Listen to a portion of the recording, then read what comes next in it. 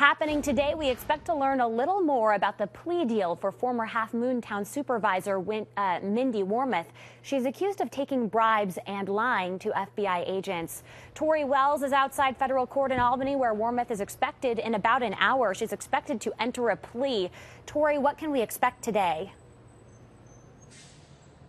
Yeah, we are expecting, as you mentioned, to see her right here behind me in federal court in just about an hour. What I can tell you is that federal court paperwork says that she will change her plea. The Times-Union is reporting that Wormuth will enter a plea agreement here. That information is still sealed in court this midday. Now, this will end 2 years of legal proceedings. The federal government accusing Wormuth of using her position as supervisor of Halfmoon to promote the legalization of mixed martial arts in exchange for money or consultant fees. The government says that Wormuth took $7,500 in consultant fees. She later resigned, and we will be inside that courtroom in just about an hour. We'll let you know exactly what happened starting tonight at 5. But for now, we are live in Albany.